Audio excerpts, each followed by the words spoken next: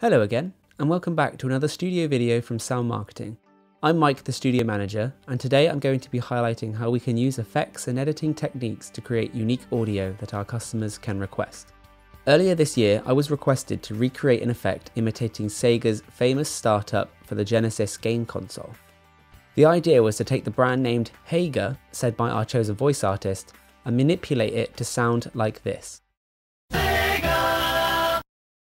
To start, I used Logic's MIDI piano to work out the correct notes needed to create each harmony from the original sample.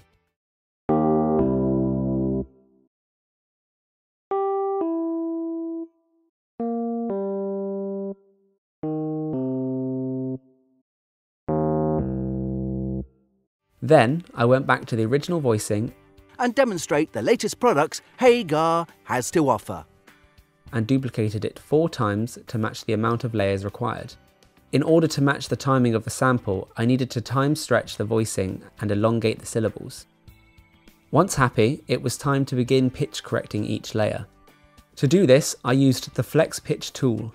This tool detects each transient in the audio and assigns it with a note that can be moved and altered depending on what the purpose it is needed for.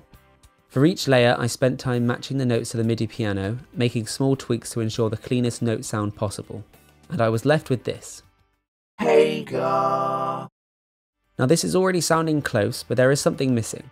Given the original sample comes from the Genesis console, which ran on 16 bits, I felt my version needed a bit more of a granular sound overall. To do this, I first EQ'd each layer, thinning out the higher harmonies and adding bass to the lower parts.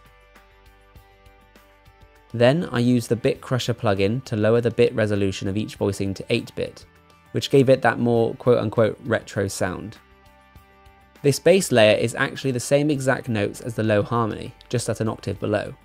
So after matching all of the settings up to this point, I added a pitch shift plugin to the bass channel and then lowered the pitch 12 semitones, which brought it down a whole octave. After some light compression all around to level out each harmony, I was left with the following result. Hager. I am very pleased with this result, and overall this was a really fun exercise I was able to work on.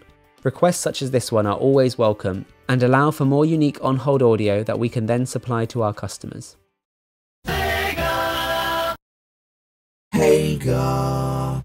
Thank you for watching this quick video, and if you would like to find out more about our services, then please head to soundm.com. Thank you.